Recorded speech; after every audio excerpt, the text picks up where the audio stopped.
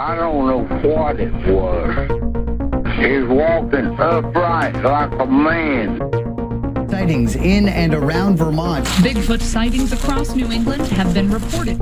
Red glowing eyes, about 7 feet tall. Red eyes, big old fangs, claws coming out through 3 inches long, just sharp as they can be. There has been another UFO sighting flying over the Royal Botanic Gardens. There are 500 UFO sightings in the world every month. The truth is out there.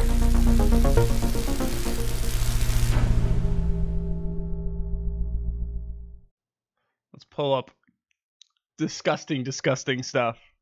Oh, no. This is the book I got. Oh, yeah, dope. I saw that, the hoax book. That one I'm legitimately excited for. Oh, no, I'm like stupid excited for it because, one, there's really good hoaxes in here. Yeah.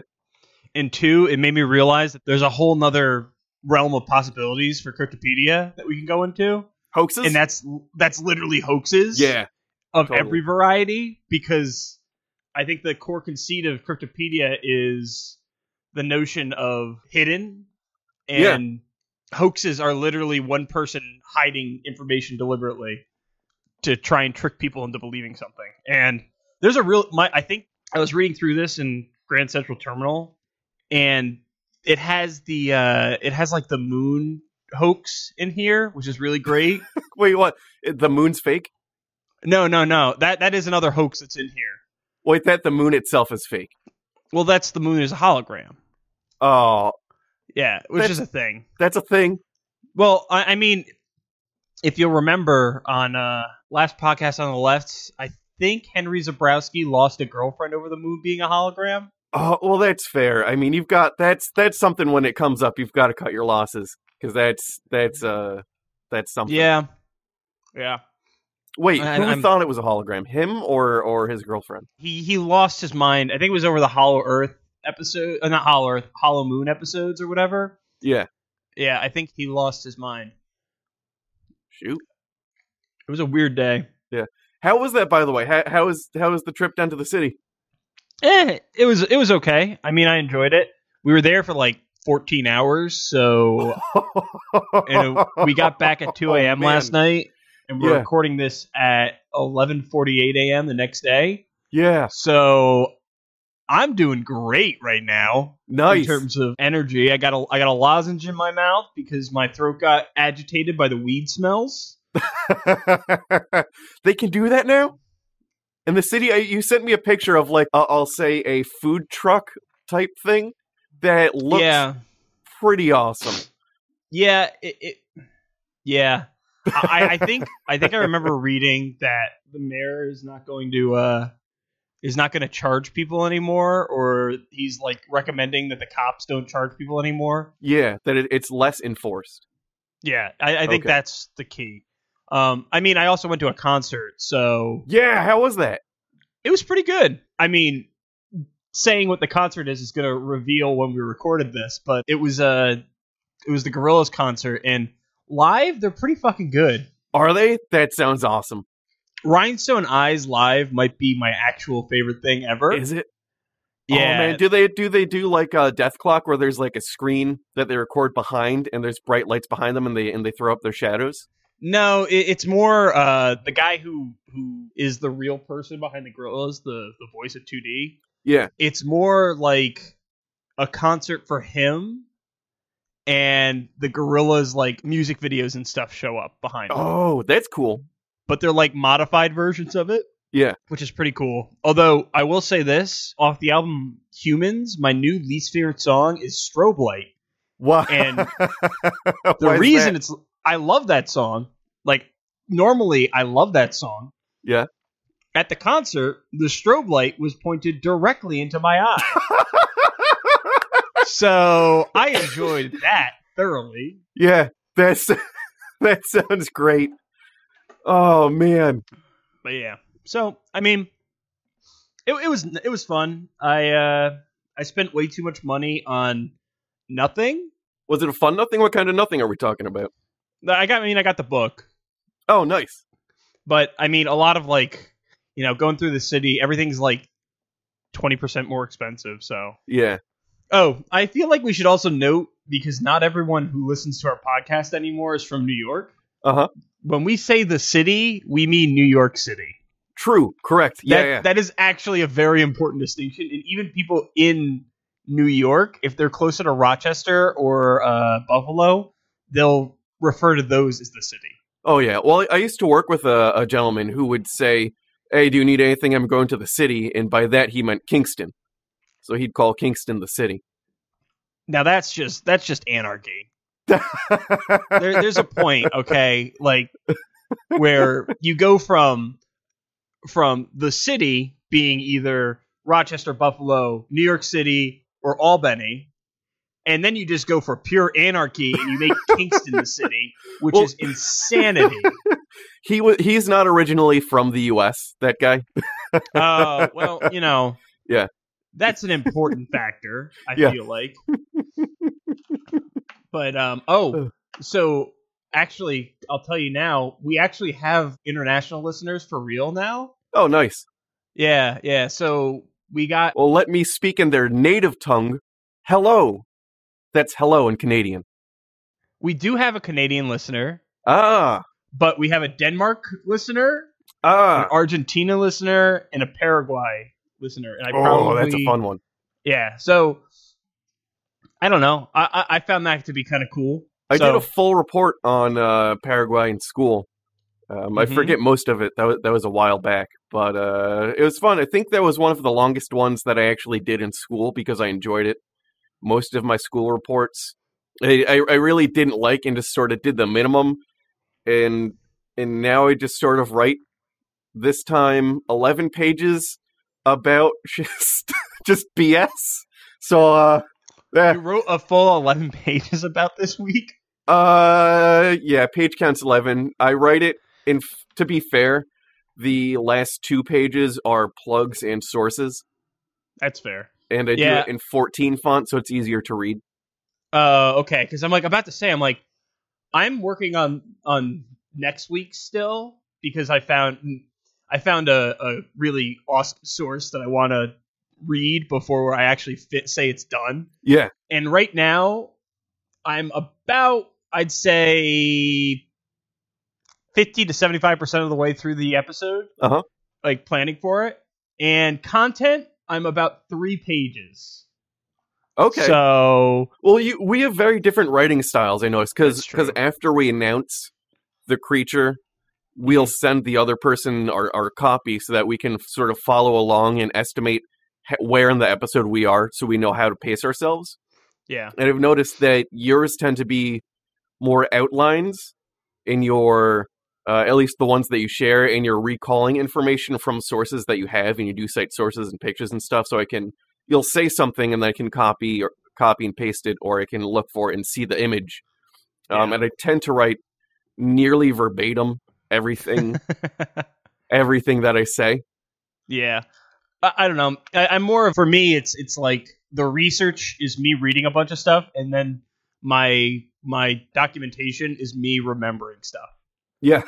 So, all right. So I have literally no idea what this week's is. So if I do guess it, this is gonna be a hat trick. First of all, nice. Yeah, because we all know that you're a demon and you're psychic. Before we do jump in, there are 2 items I'd like to note. Item the first, I noticed you sound extra sultry today. Is that a new mic I see? It is, in fact, a new mic. Oh, yeah, we got a bump going on. I don't remember what the name of the mic is. It's an Audio-Technica. Yeah, you're the one who recommended it. So I actually, what is it, the 2020, I think? Something, yeah. I like it a lot. I'm replacing a $15 condenser mic that I've had for about 4 years now, meaning, and it's survived a move. Yeah. So I'm sure the capsule on this is great, and that is totally the reason. That's why my previous track sounded so good. Yeah. For nerds who are keeping track, I'm on a CAD Audio GXL2200BP that I got lucky and found on Mass Drop. The second note is that there was a shoot across the street from me last night, so today they're packing up. So I'll do my best to keep any erroneous sounds out, but there are, people loading gear into a large truck with like the gates that lower and all that. So if you hear any clinks, clanks, bangs, or people talking, or diesel engines idling and all that, I'll do my best, but that's what that is. All right, so... You right there? Yeah, I'm prepping my tubes. Okay. Welcome to Bigfoot Loves Movies, the game show where each of your hosts are forced to watch cryptid-themed romantic comedy movies and answer a series of increasingly difficult questions. Stay till the end because the winner gets to watch the loser on closed-circuit television as they are dragged deep into our test facility where they are used as live test subjects for Cryptopedia's prototype line of ballistically projected Bigfoot tranquilizers. I'm Brandon. I'm John, and I didn't know that was coming. I want to just say, I would really like to watch cryptid-themed romantic comedies. Yeah, I was pretty happy with that. Like, a lot. Like, The Jersey Devil would have a phenomenal romantic comedy, I feel like. Oh, that would be fantastic. Now, I think there's two ways you could go with a cryptid romantic comedy, and that's cryptid and cryptid, or possibly more interesting. Actually, no, I take that back. I was going to say cryptid and human, but that goes into like the vampire werewolf and all that, and just no. Well, I've read some historic accounts involving Bigfoot and a appendage that looks like a child's arm with an apple attached to it, turning inward. Yeah. So that sounds pretty interesting to me. So I don't know what you're talking about.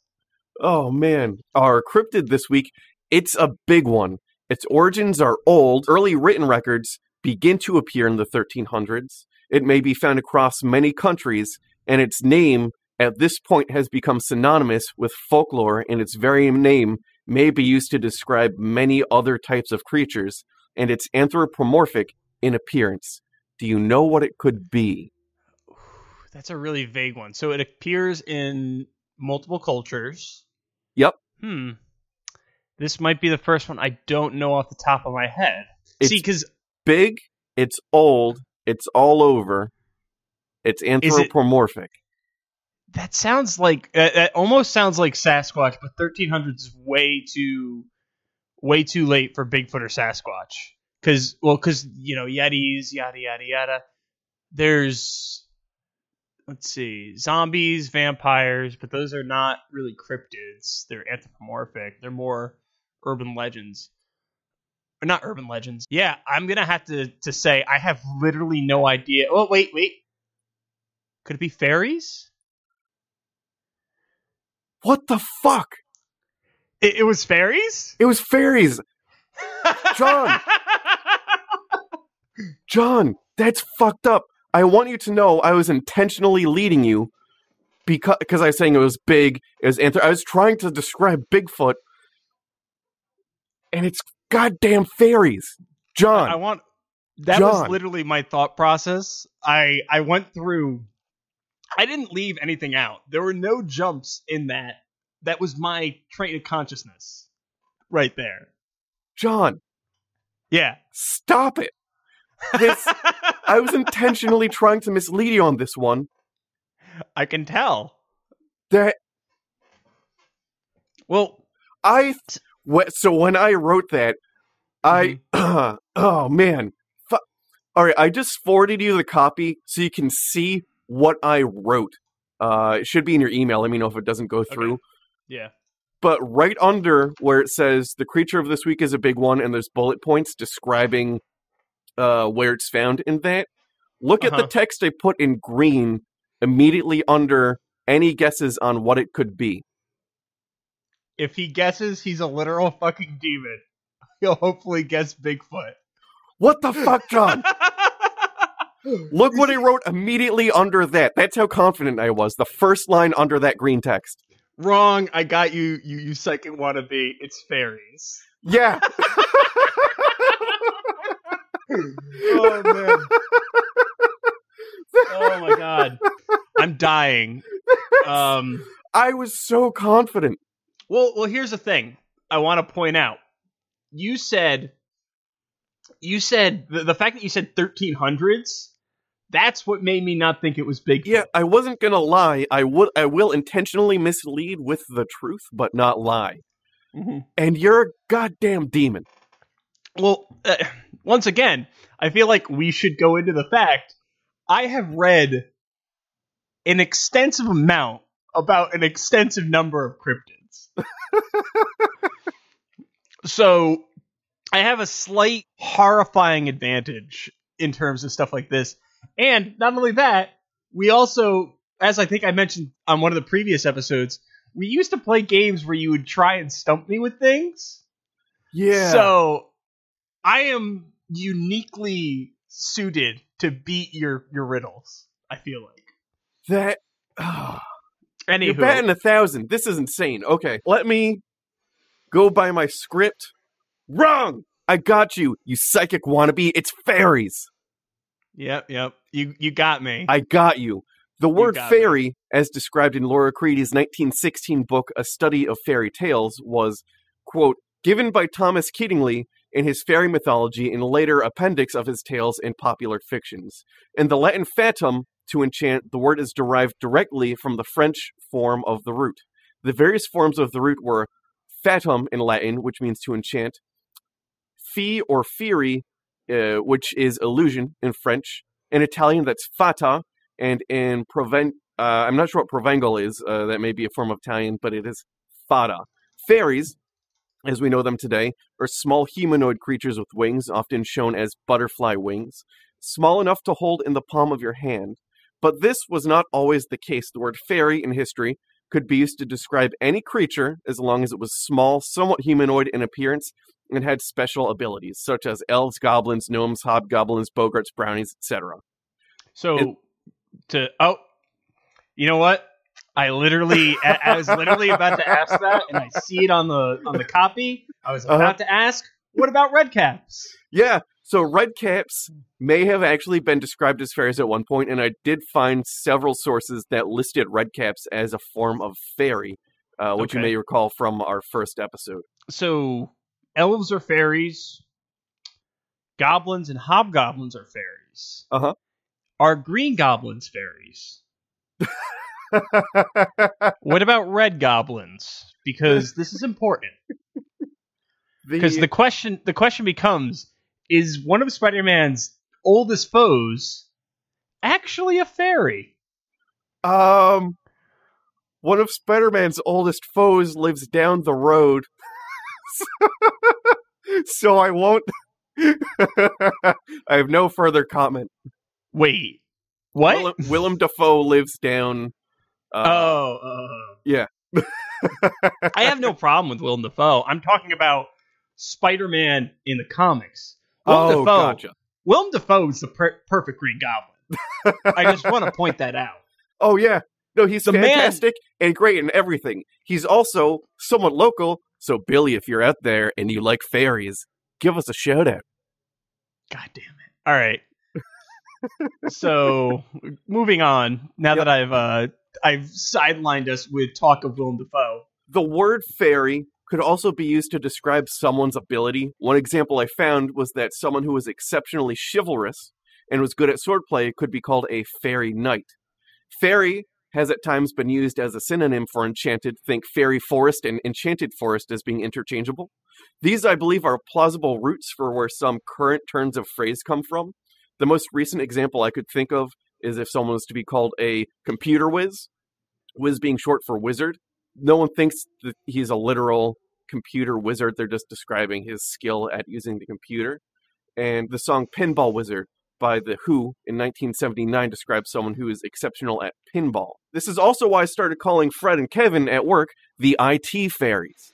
I can guarantee that they love that. As someone who works as a developer / IT person, being called an IT fairy is the greatest of all compliments that someone who's gone to college for 4 years, in many cases, to learn about, how to properly debug things, how to properly set up computers and manage a shop of people who don't know how to use computers properly. Uh-huh. I'm sure their favorite thing in the world is being called an IT fairy. Oh, they love it. They're super grateful. They really love me because I've somehow managed to go through on my work PC, kill one hard drive per year for the last 4 years. Okay, so I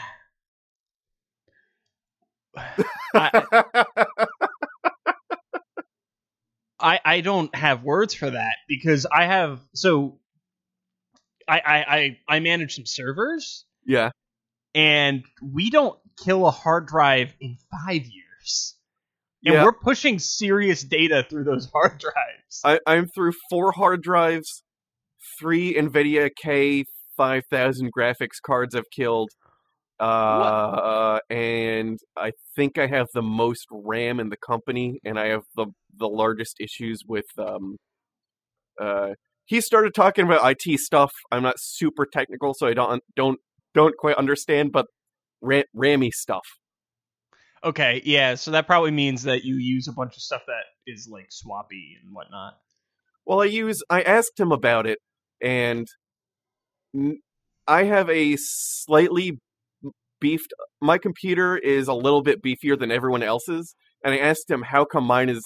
I have all these troubles, and it made me smile when he said, "Oh, that's because you're the only one that uses the software to its full capability." Damn it.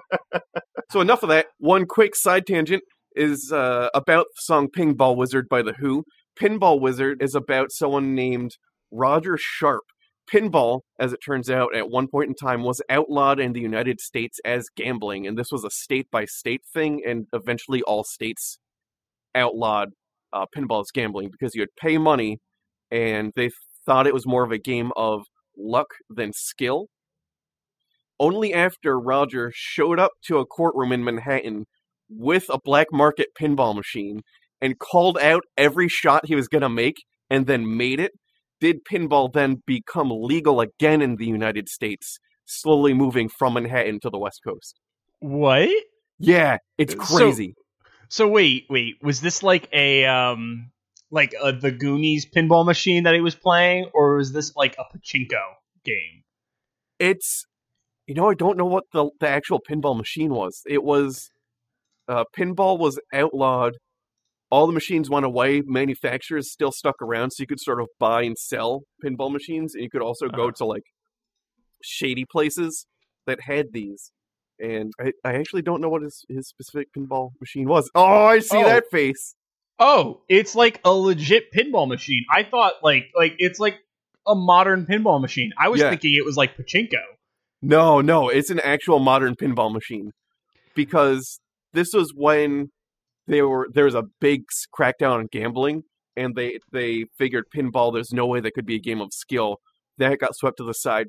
They wrote special legislation to allow the lottery to continue to exist because the lottery is gambling. So the law outlawed the lottery, so then they had to write a thing to let the lottery to continue to exist. So while we were talking about that, I was Googling furiously pinball Roger Sharp. Yeah. I've sent you an image, which we should probably link in the show notes. Uh-huh.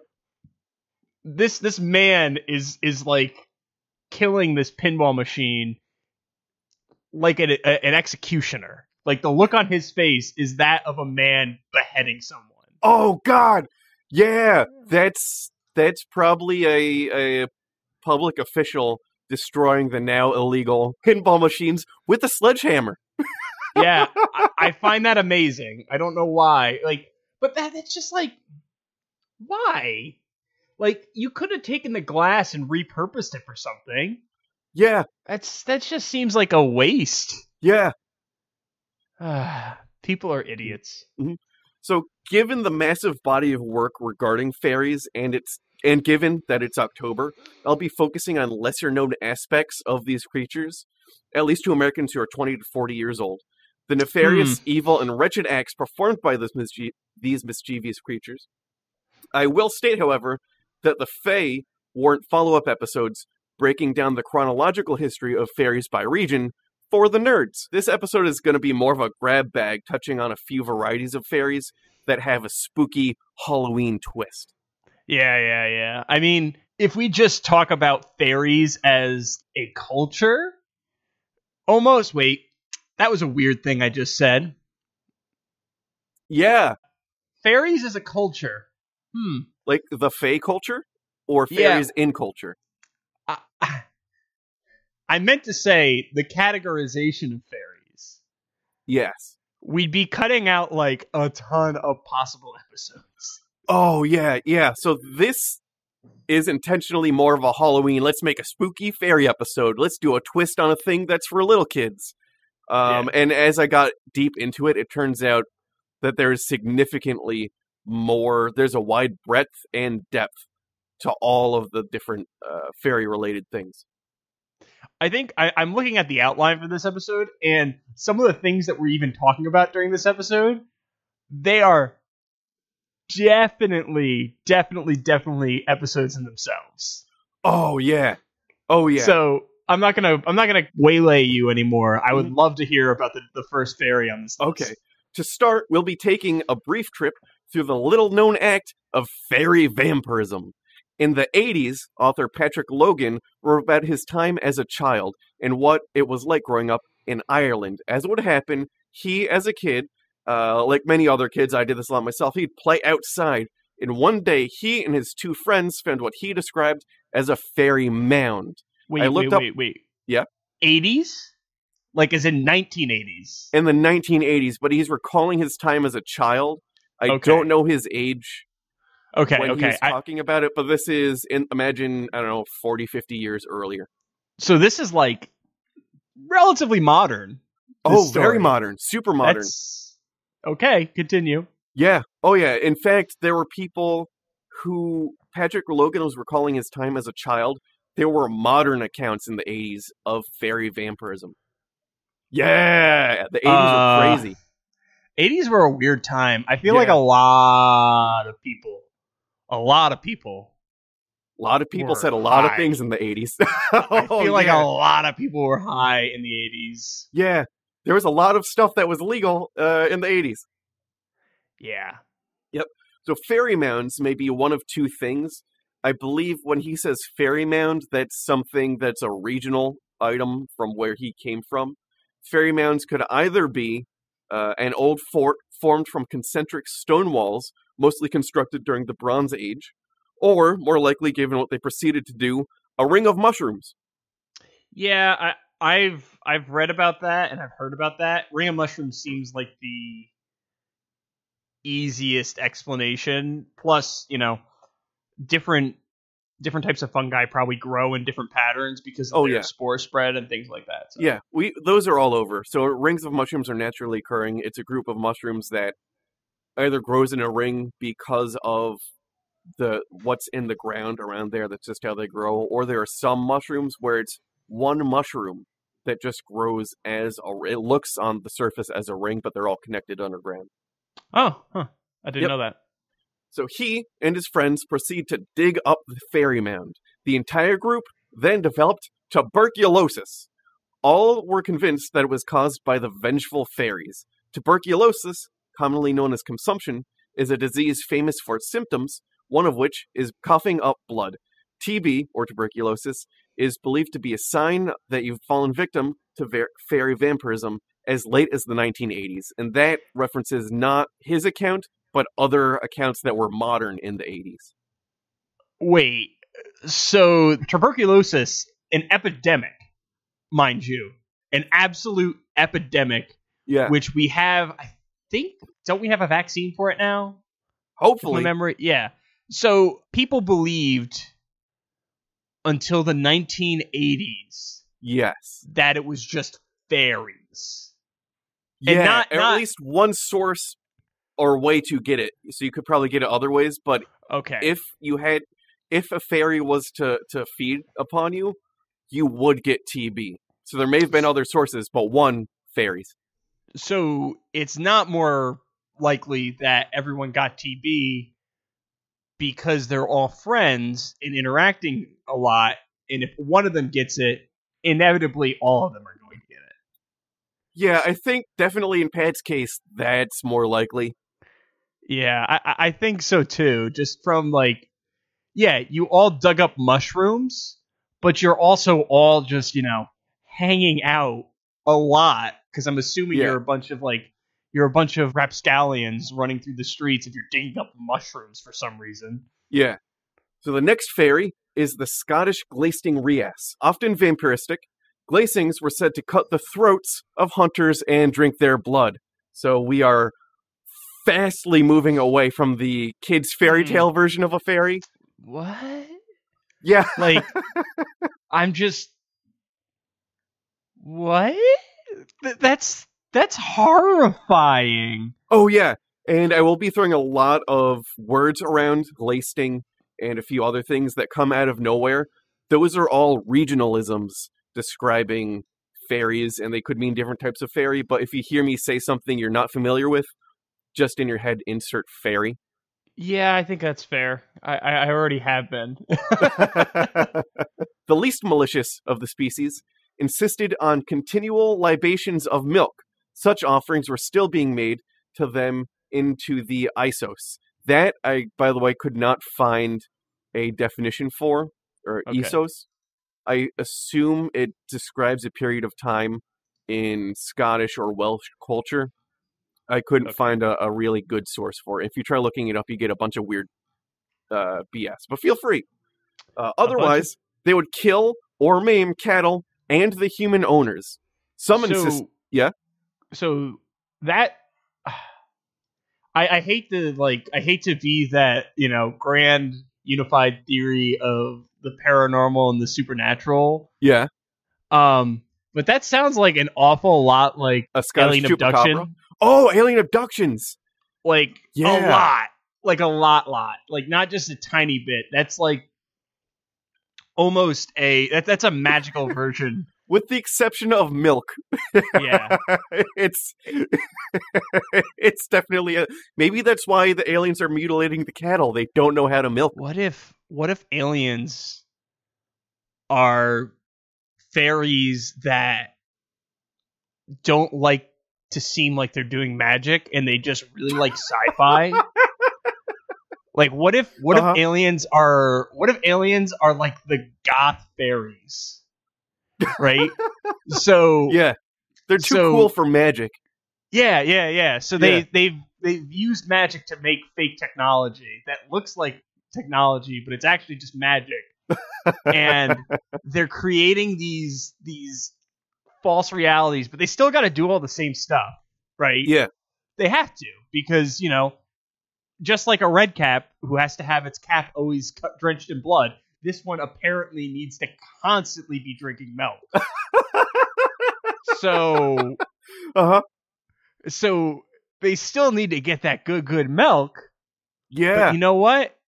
We're going to be aliens now because we're different. They're the nonconformist fairies.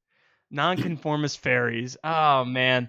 I feel like that explains a lot of alien abduction cases. Yeah. Jeez. Some insisted that it was necessary to keep all glazings, even those who appeared friendly, at an arm's length with a dirk. If permitted to come close, a glazing might assume the attributes of a vampire and suck a man's veins dry. Dastings were also known to take the form of a man's beloved and vampirize him, absorbing his heart's blood. I assume dasting is a female form of glazing. So, I just want to point out, most dangerous things, keeping them at arm's length of a dirk is generally the way that you deal with them. Yeah. Like, that's not... So you know how there's always, like, in these types of folklore myths and legends, there's always, like, a weakness that something has, usually, just so people can feel and control? Dirk is generally a good weakness for most things. Oh yeah, dirks are definitely one of my many weaknesses. Oh, it's number one on my list, I think. Yeah. Well, bullets probably first, but, Dirk's up there. Bullets are just sky dirks. Flying dirks. Flying little dirks. Jeez. All right, so to escalate a little bit, in 1911... Wait. Escalate? Yeah. Escalate from absorbing his heart's blood?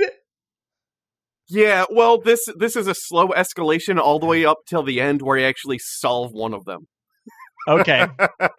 Really? We solve one? Yeah, and by I Okay. solve, I mean someone else did, and I'm just telling you about it. Okay, yeah, I was about to say, because, like, there's some people who probably have put some real effort into this. Oh, yeah.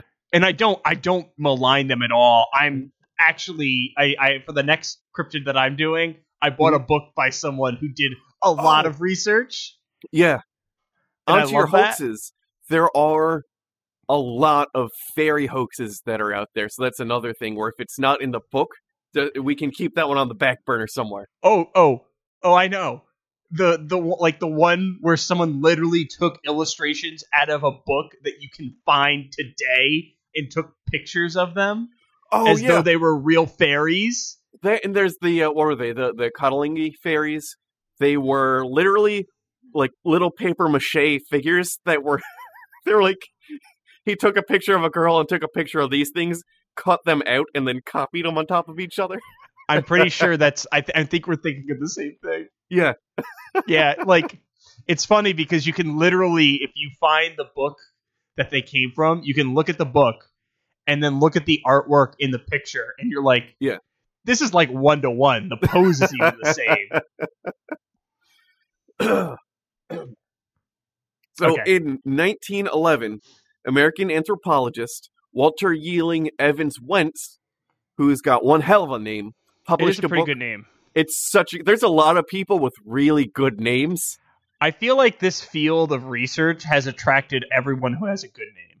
Oh yeah, you have a minimum of 4 first names before you're even allowed to do any folklore. It's true. Yeah. So Mr. Wentz published a book called The Fairy Faith in Celtic Countries, or Celtic, I'm not quite sure on the pronunciation. He interviewed a then 73-year-old Neil Colton from Tamlek Township. So you know how I know... You know how I know Neil is the person who's being interviewed? How? He's only got 2 first names. Yeah. Walter found Mr. Colton as rumor around town said that he had a reputation for having seen the gentlefolk. Now, given the extent that fairies show up in folklore around this time, you've got to be seeing that shit everywhere to be the guy with the reputation.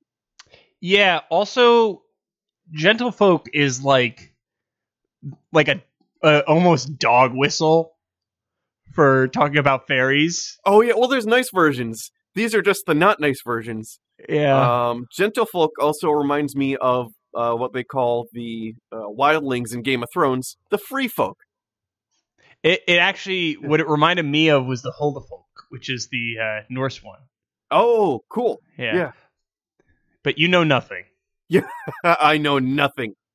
Walters met with Colton and his 3 sons around a fire, and he was told the following.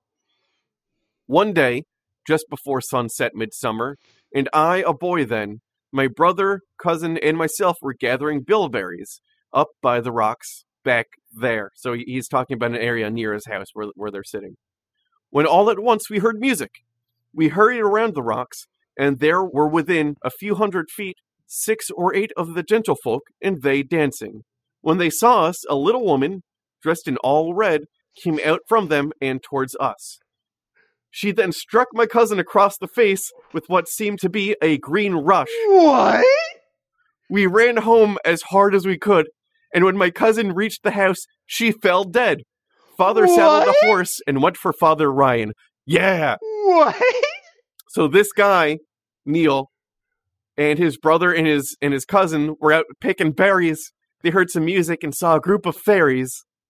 And apparently the gentlefolk hit you with the green rush, which is like a switch or like a little branch, slaps her in the face, and she gets home. She arrives dead. So I was going to make a joke about them being like the Midnight Society. I thought that was a rich vein of humor because, you know, they're all huddled around a campfire trading stories about fairies. But then the story itself completely took that out of me. What? There's a sharp left turn in the story. You're going, okay, berry picking, there's music. I see the gentlefolk. They're dancing. They're singing. We're amazed. And then she just kills his cousin.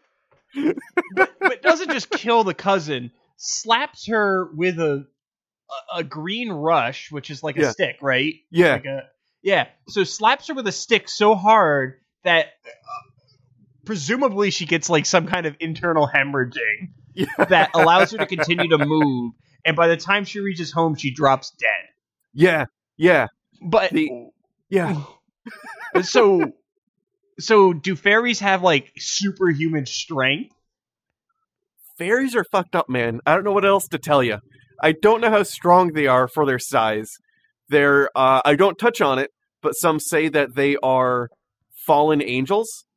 Okay. So that they were not good enough to be angel. Like there was a revolt in heaven, and then they were cast away, but they weren't bad enough to be in hell. So maybe they're just like they're positing then that Earth is like a purgatory for angry angels. So maybe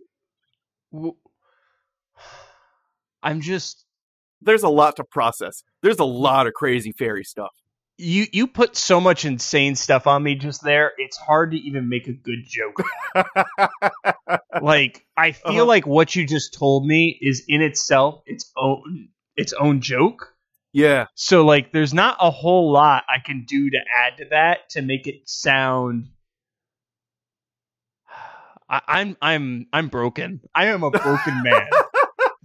I can't get over the thought. Like I'm imagining I'm kind of imagining like a small woman dressed in a red dress. So like kind of I'm picturing the I don't know how much Game of Thrones you watch or if at all, but the red woman from Game of Thrones, but like pocket size. Yeah, so she still has all the same proportions. She's just pocket size. That's basically what I'm imagining too. Just like runs up and then does like a jump where they hover like Toon Physics for a second. Doesn't have the green rush in her hand. She reaches behind her back in like a giant comical green rush, flings out of her hand and smacks the woman like on the head. Right? It's gotta be a face slap. Oh, it's definitely. I'm picturing like a diagonal. She got hit. Her left eye, Fairy's right arm, just whack, just real hard. Like we're talking Looney Tune physics here. Oh yeah, is what I'm thinking of. Yeah, definitely. And apparently, by the way, Colton foresaw the Princess Bride because, as it would happen, his cousin was only mostly dead, and the priest brought her back to life during a series of rituals. Well, she got better. I think it involved a scarf, if I recall correctly. A scarf? Yeah, I think the priest used a scarf to bring her back from the dead because a fairy hit her with a stick. Okay. Ireland's crazy. Yeah, well, there's a lot of jokes that can be made about the Irish, and I'm not going to make them because they're low-hanging. I never told you about this. I received correspondence from a person who works in HR, and not where I work, another place's HR, and they said, you should probably stop making sweeping generalizations about, it was for yours, so it was for Illinois, and I said, really, you've got a problem with Illinois? I said the Scottish can talk with the devil whenever they want. And your problem is with Illinois? I knew I was going to get in trouble for those Illinois bits. But yeah, sweeping generalization. It's my favorite thing. Brandon here. A quick note. The next creature may involve sensitive subject matter relating to newborns. If this is a concern, feel free to skip forward 12 minutes, 56 minutes in, or until you hear the commercial.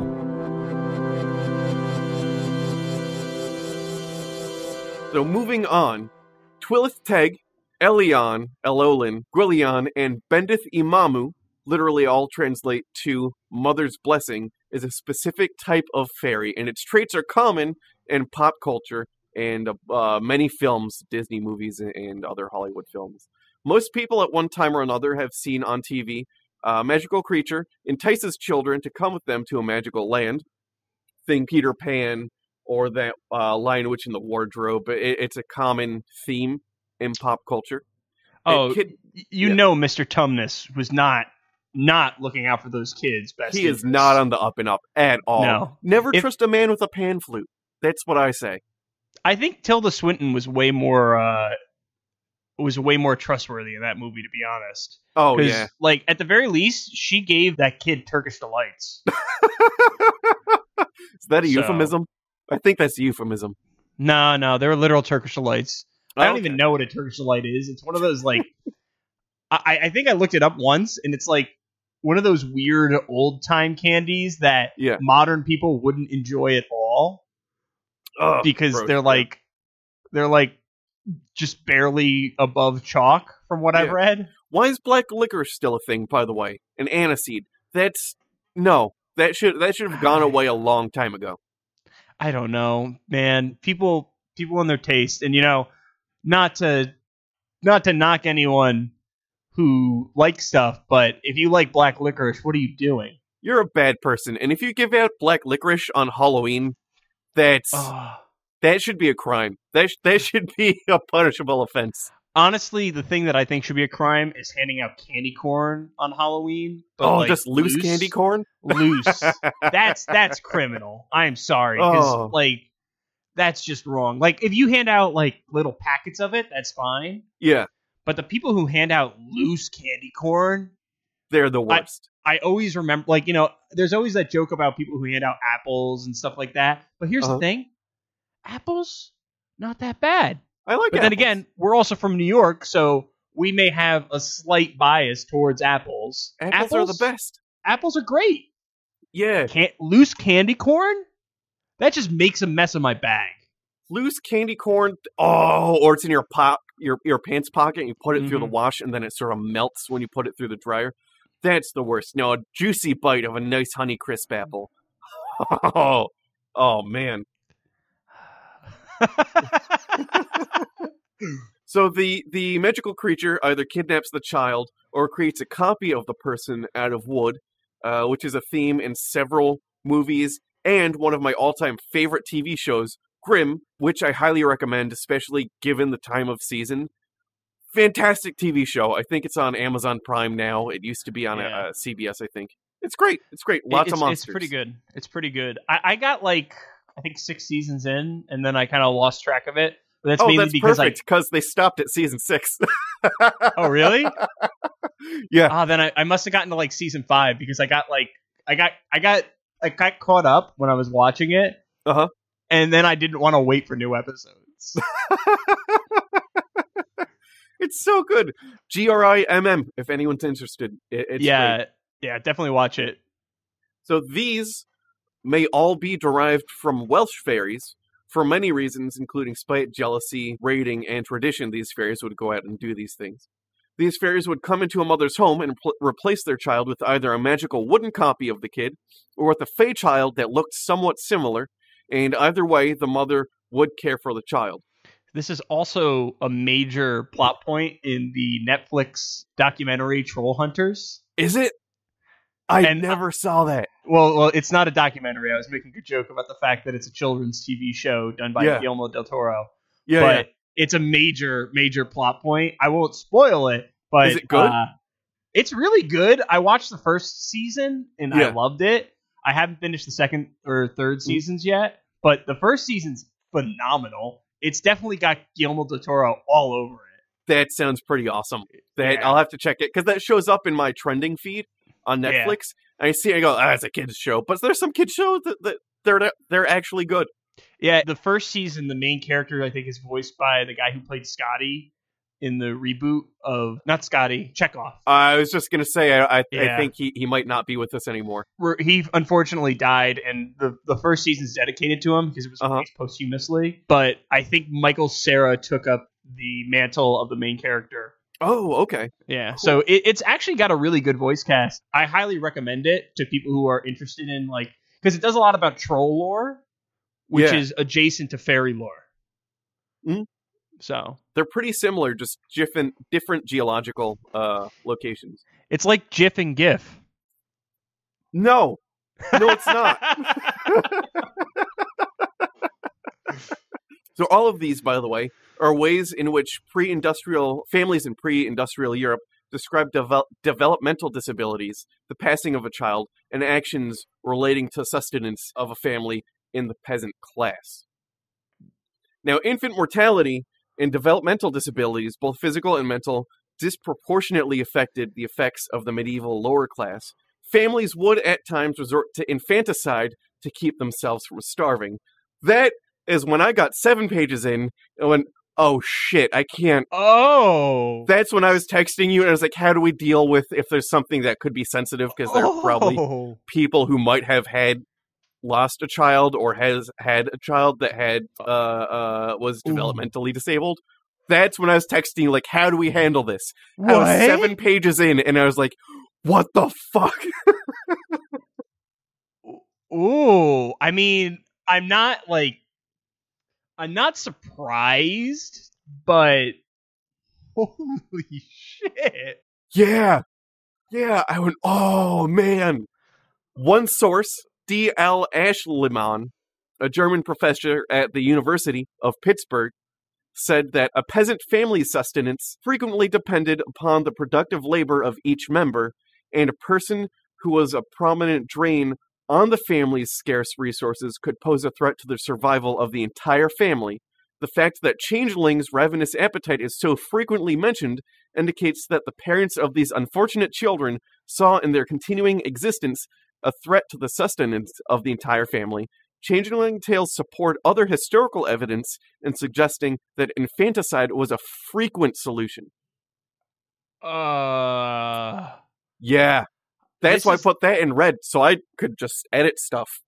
That's horrifying. So, like,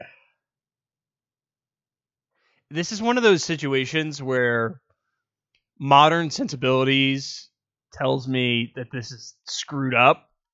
Yeah. But at the same time, this is difficult because we're talking about people who are subsistence farmers. Yeah.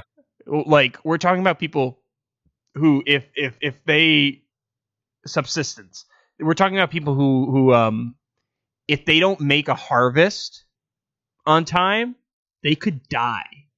Oh yeah, their entire livelihood is dependent upon physical labor, and whether or not they're like, it could be a perfect child, but the fact that there is a person who is consuming resources and not contributing and taking away from the resource of the parents because they have to now do parent stuff instead of farming, that could be a major risk to the family unit as a whole at that time. That's really it's one of those really unfortunate cases, right? Because like, on the one hand, I can see where the people are coming from, right? Because it's kind of the honestly, it's like that moral problem, you know, the 2 tracks. Oh yeah, right, where there's the switch, and you know, on one track there's one person, on the other track there's 5 people, right? Right now it's switched to be on the 5-person track. You hit the button. So yeah, but the problem becomes then, if you hit the button, you are directly responsible for that person's death. Well, if you don't hit the button, you're directly responsible for 5 people's death. That's true. And that's kind of the same moral dilemma that happens in this story. Yeah. In this notion. Because, like, that, you know, it's an extremely real thing that happened in a very unfortunate set of circumstances. Yeah. Where, I'm happy to not be in pre-industrial Europe. Oh, I would definitely be killed. Oh yeah, there's no doubt. If I was in the time frame in which changelings are a thing and we have to work on the farm, there is no doubt in my mind I would have been killed, because I am what you call indoorsy. Yeah, but we invented indoors for a reason. Yeah, that's all I'm going to say. Yeah, I'm not making. I want to really couch this. I am not in any way, shape, or form making fun of people for doing this, and I fully recognize the gravity of what this is. I'm more making fun of myself on that one. I recognize my own shortcomings. Mm-hmm. But yeah, no, that's you know, I will say this though, that's not surprising to me. it's not surprising. It was that's something that I don't think about a lot because there are a lot of TV shows, Game of Thrones, Vikings, what have you, that are very popular and take place in this time period. And I especially love high fantasy, Dungeons and Dragons, and all of these other like Forgotten Realms, and all of that. And this is something that sort of brings everything back into perspective from those areas. And I think it's important that that's documented somewhere. Like, don't forget, it's great to love all this high fantasy and to sort of romanticize the era, but shit was real then. Yeah, you definitely need to contextualize things, because if you don't contextualize things, you'll hurt for it. If you don't recognize that these phenomena have direct relations to other things, it's really easy to not understand and comprehend the set of circumstances that led to this. Yeah. And if you ignore the set of circumstances that led to this event, in the future, you can unfortunately repeat those exact same issues. It's the history repeats itself thing. Those who don't learn the past are doomed to repeat it. Yeah, totally. So, true. Yeah.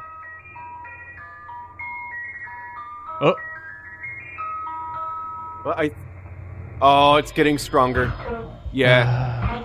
We're receiving. We're receiving. I really don't want to talk about my Illinois comments. I'm really scared. We're getting a signal from HR. We'll be back after we report. I'm probably going to be replaced by a chainsaw.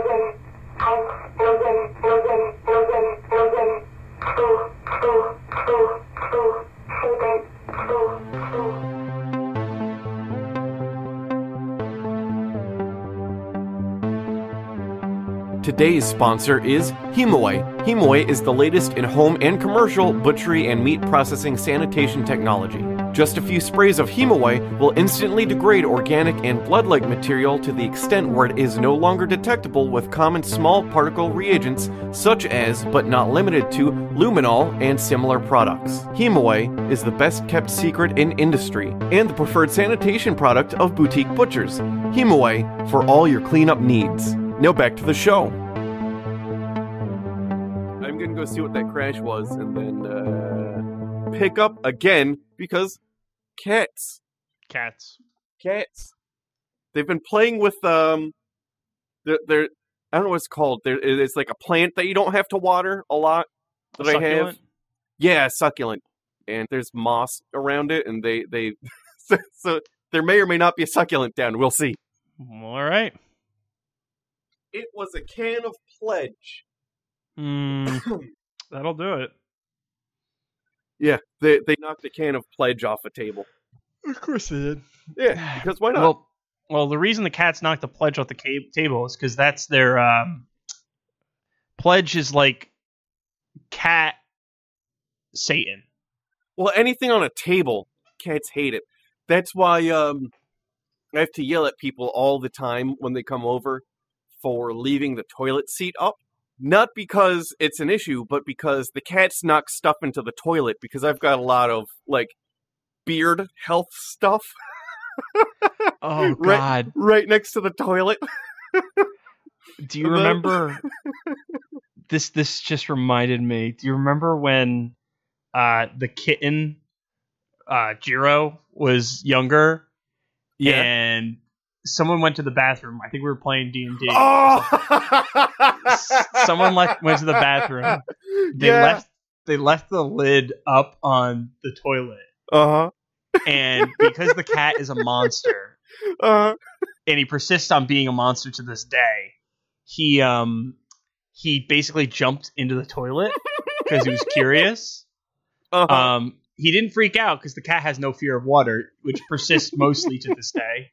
But I think it was your sister who discovered that he was wet. And that was a thing for sure. She was petting it. She had him on her lap. It was giving him the good scratches and goes, "Oh, he's a good boy. Why are you all wet?" And then I just saw your eyes move over into the bathroom. And you go, "Oh, the door's open. Did you leave the seat up?"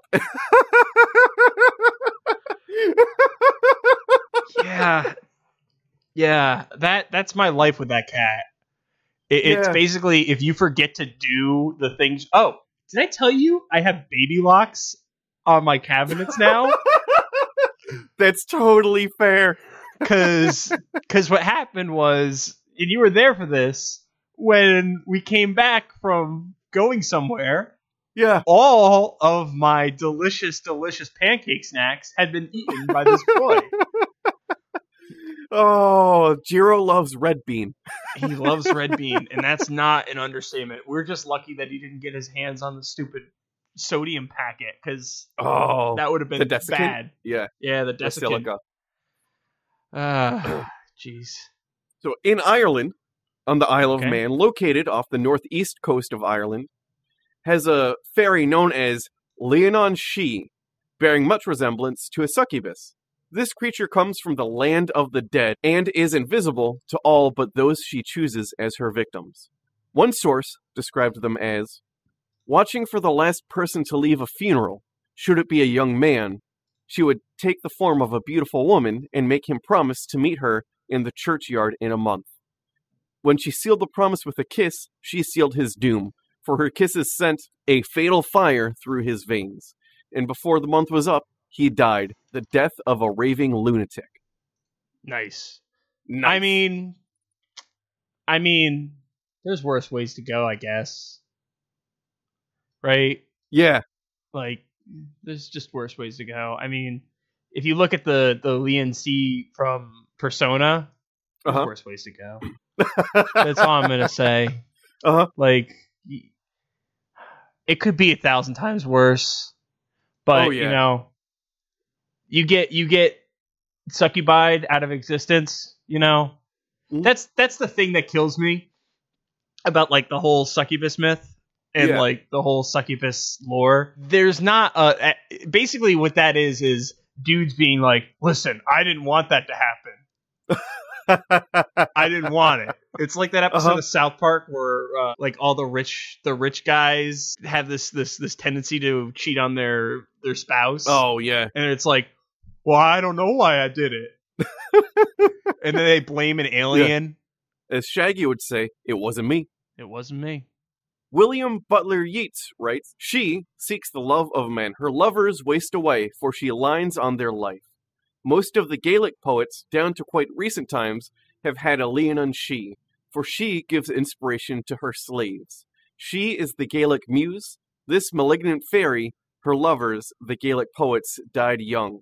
She grew restless and carried them away to other world, for death does not destroy her power. So this guy is basically saying that this particular fairy is not so much an entity as it is the notion of a muse.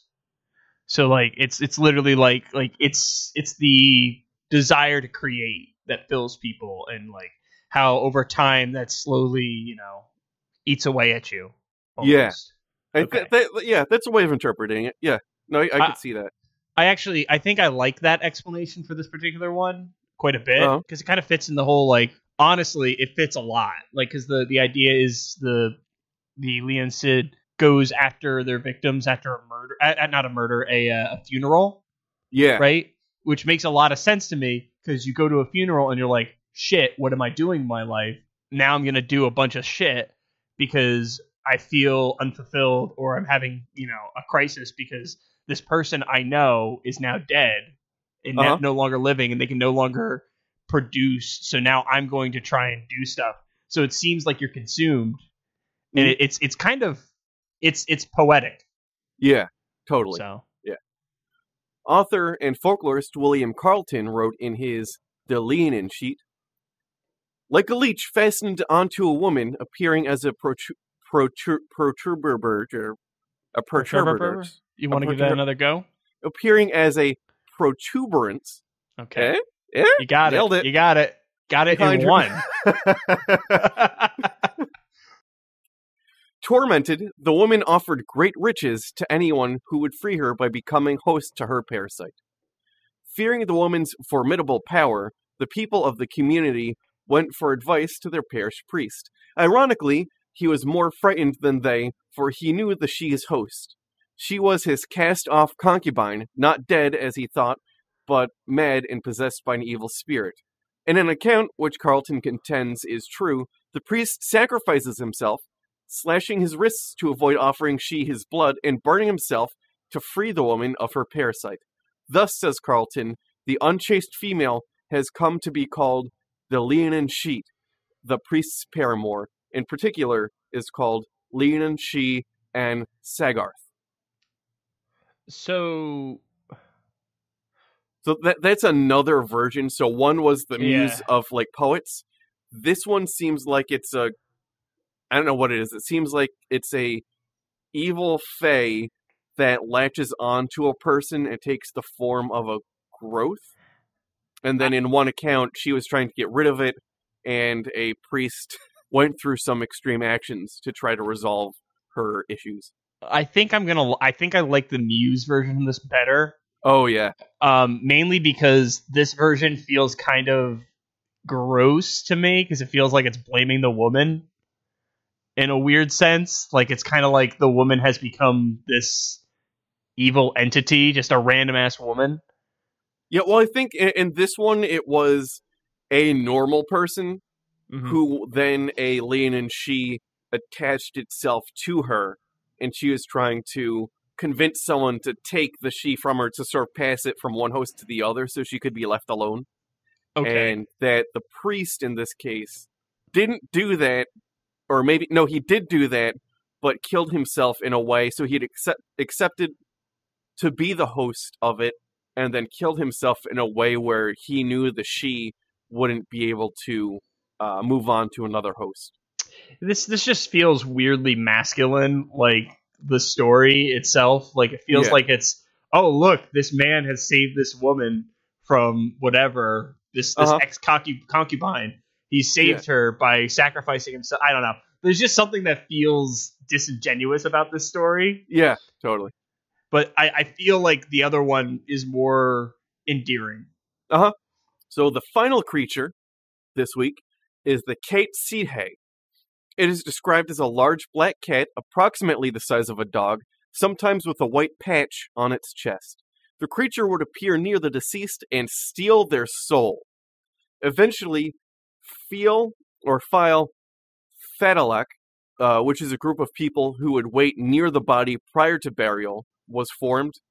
I just saw Final Fantasy. Have you just been sending me Final Fantasy links? I've been sending you video game versions of all the seeds you've been sending me, because literally all of them exist in every video game ever. I really did not do any pop culture research outside of stuff I already knew, so I just threw in Grimm because I knew Grimm. But you've been sending me stuff like clips from video games. This is the one from Final Fantasy 14. It's a horrifying one. Oh no! It looks super friendly. That doesn't look like it's an evil fae. The one above that, the one from Final Fantasy 7. So the first two are from Final Fantasy 7, is what I'm trying to say. Yeah. And then they brought Kate Sith. They call it Kate Sith, which is just a different version of saying it. That's an alternate spelling. Yeah. Yeah, they brought Kate Sith back in Final Fantasy 11 and then 14. So for me in Final Fantasies, how are these creatures, like, what are they in the Final Fantasy universe? Not what it is in real life at all. If I remember correctly, Final Fantasy 7 Kate Sith is basically like he's just trying to get a bunch of money. Yeah. And Final Fantasy 11 and 14 Kate Sith is basically a protector of this like really bad thing that has a bunch of bad creatures in it, and is actually like a good person or a good cat, I guess. Okay. So, Although Cool. I feel like I kind of buried the lead a little bit on this because I've kind of... Oh, that's pretty cool. I didn't know that. It seems like for both the Mongolian deathworm and in this case the Kate Sidhe or the Cat Sith, which is an alternate spelling that I found, both in Final Fantasy. Yeah. Yeah, it's kind of cool. Final Fantasy basically, it's that copy your friend's notes in class, but change them up a little bit. Yeah. They tend to do that a lot. They have a lot of good folk. Although I will say they do use folklore to their advantage, and they use legend to their advantage. Like, yeah. I mean, an interesting thing about Final Fantasy VII is Sephiroth, right? Mm-hmm. That's a Kabbalistic notion. Okay. That's what actually... So the Sephiroth is like a tree that has all these things on it. I'm not going to go into it just because I'm ignorant of it for the most part. I know it. I know how to recognize it. And I know roughly what it is, but I don't know more detail about it, so I'm not going to go deep into it. But a fun thing is the Sephiroth is also featured prominently in Full Metal Alchemist. No shit. Yeah. So the Door to Truth, the weird symbol that's on that's the Sephiroth. Uh-huh. Damn. Yeah. So the Feel Fedlock, their purpose was to distract the Kate Sidhe with catnip, riddles, music, and other stuff. Fire was not allowed, for it is said that the Kate Sidhe, or Cat Sith, liked the warmth. So riddles. Uh-huh. I will tell you this. My cat loves a good riddle. He's still trying to figure out what walks on all four in the morning, 2 legs at noon, and 3 legs at night. But, he likes them, I think. He kind of just slow blinked at me when I asked him, but I think he's been thinking about it. So. Oh, yeah. Nothing's better than a nice slow blink from a cat. That's true. Uh-huh.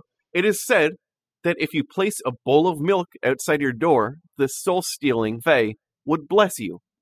I mean, that just sounds like this soul-stealing Fae is a monster, because it's probably a food gremlin, just like every cat. Every cat is a food gremlin. Oh, yeah. I can guarantee that. Once again, the kitten in my household loves red bean paste.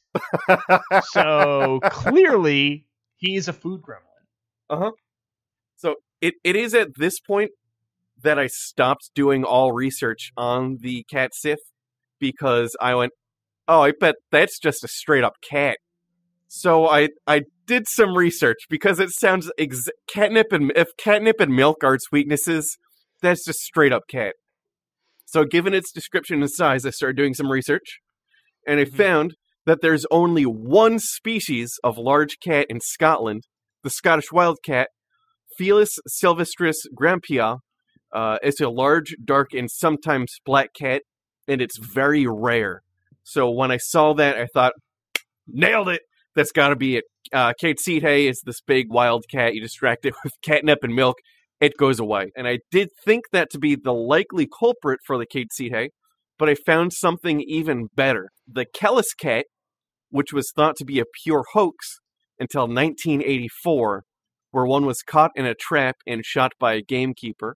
The Kellis cat is a black cat with a small white patch on its chest, and it was then discovered that this most elusive creature is a hybrid of the Scottish wildcat and a domestic cat, and it is posited that this is the actual origin of the Kate Sidhe. Yeah. I can see that. That totally makes sense to me. Oh, yeah. This is not, by the way, a formal breed of cat. You won't see these wandering around in Scotland. It's what I learned was a land race of a field hybrid. And what that means is a field hybrid, to the best I can explain, has to do with the fact that all species of cat cannot breed with each other. This has to do with where in the timeline these subspecies diverged from their common ancestor. The most popular example that I can think of is the liger or the tigon, which is a combination of a lion and a tiger, depending on which was male, which is female. I feel like doing a dance for some reason. Do you? Yeah, I don't know. I just had this primal urge to do a dance of some kind and vote for a man named Pedro. Oh no! Huh. I don't know. Oh. I can't explain it. It's just this feeling that's it's washing over me. Oh, I wish I had screen recording software going. Oh. A land race has to do with adapted features and traits that plants and animals have due to regional, agricultural, and cultural factors. This is how he made different breeds of dogs, cats, cows, etc. So it's a combination of these regionally specific land races breeding with the Scottish wildcat, and you get apparently a soul-stealing demon that loves milk. So, my hypothesis for how the Kate Sith became a thing was a cat showed up at a funeral and like sat on the dead person's body. People don't like that. So then a set of rules became a thing for how to deal with cats sitting on dead people's bodies. Oh, 100%. So it makes sense to me that this would be a thing because at a funeral, especially given the era, there would likely be, especially at wakes and the such, there's typically food about. There's a large group of people. If it's outdoors at that period of time, it'd probably be warm due to the fires. So the cats would probably start showing up because there's the warmth and then there's the possibility of finding these scraps. So I think it's a... I think it's reasonable how these came about. I know how cats work. I have two. This screams cat. I have basically an inverse Kate Sith in this house. Because, instead of having the chest have the little white patch, he's got the pubes with the white patch. And he's a monster who steals my soul every night. Well, since the white patch is on the pelvic region, that makes him a Kate Sith Imamu. Kate Sith Imamu? Yeah, the Imamu from earlier is the is that the sexy one or is that not the sexy one? That's the Lian Seed. Oh, Lian and She. Okay. So that's a Cat Sith She. There we go. We're mixing and mashing. Well, geez. Now I feel upset. So that concludes this episode of CryptoPediaCast. You can find us at our website, CryptoPediaCast.com. Our Instagram is CryptoPediaCast. Our Twitter is at CryptoPediaCast. We have a SoundCloud, that's SoundCloud.com/CryptoPediaCast. We have an email, CryptoPediaCast@gmail.com, or you could contact us at CryptoPediaCast.com. We have a Facebook group as well if you'd like to join. Just say that you want to join, and we'll approve you. We're just trying to make sure you're not a shoe-selling robot. That's important.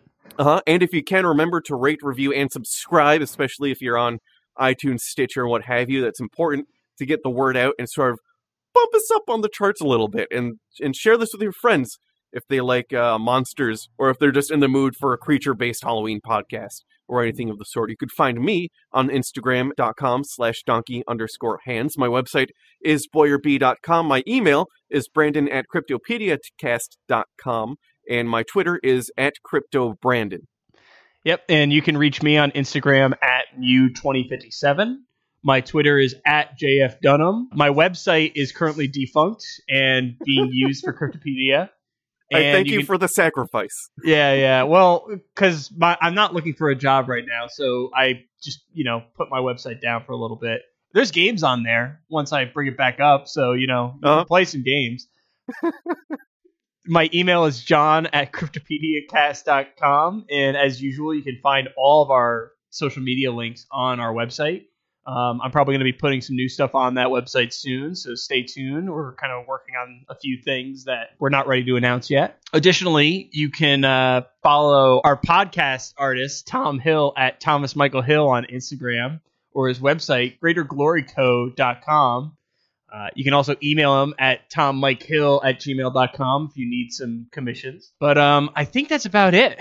I think that's it. Oh, and if anyone is interested, we do share episode art, pictures. Sometimes we link to articles on our Twitter and our Instagram. So if you're interested in some supplemental stuff, or some just pictures, feel free to follow us. Yeah, of course. Also, there was one thing that I forgot I was going to mention, but now I remembered it when you said that, and then after you said it, I lost it because that's the way my brain works.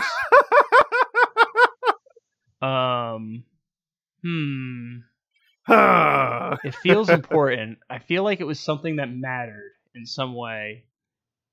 But it now was, let's see what we're talking about. Instagram, Twitter.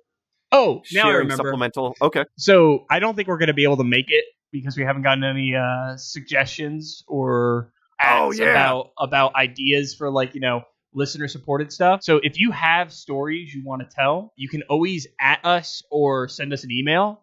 So I'm going to open this up to ghost stories even because there's some pretty cool, we can get some pretty interesting ghost stories maybe. Oh, yeah. Cryptid stories, urban legends from where you live, things of that nature. Send it to us.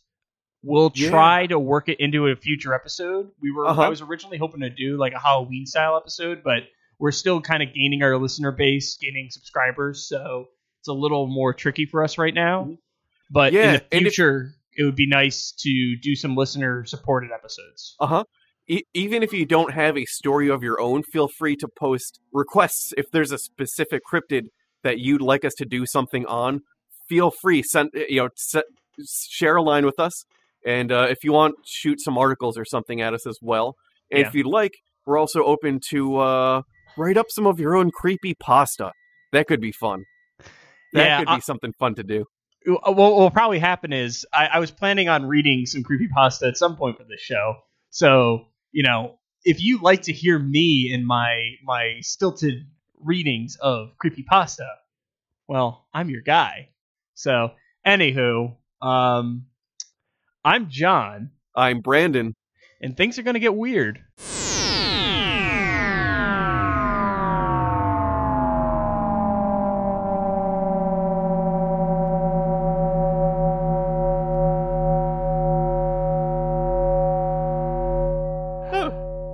That was a good one. Yeah. Yeah. There is some... Okay. So... something... Something to share that's unrelated to anything in the episode is I went to Lowe's. I went to the hardware store, as I do yesterday. Mm-hmm. But before that, I made some tacos. And John, these were some good tacos. I got some dry-aged ground beef. I put corn tortillas on a tray to get ready to put them into the oven. And here's what I did. I just sort of barely cooked that beef, just sort of grayed the outside. I put it on the tortillas. I minced an onion, covered it in that.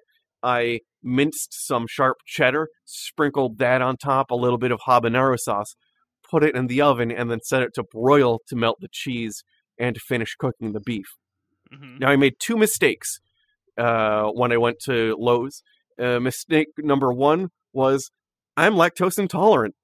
Mistake number two is that broiling just melted the cheese and didn't continue to cook the beef. Oh, no! And the Lowe's near our house, I'm bragging right now because I consider this an inhuman feat of strength. Try holding in diarrhea while going over those 5 speed bumps. I know exactly what you're talking about. Those speed bumps are the worst. Oh, no. Oh, no. I wouldn't have been able to do it. It was cutting close. That is actually a superhuman feat that you performed. You might be a cryptid yourself.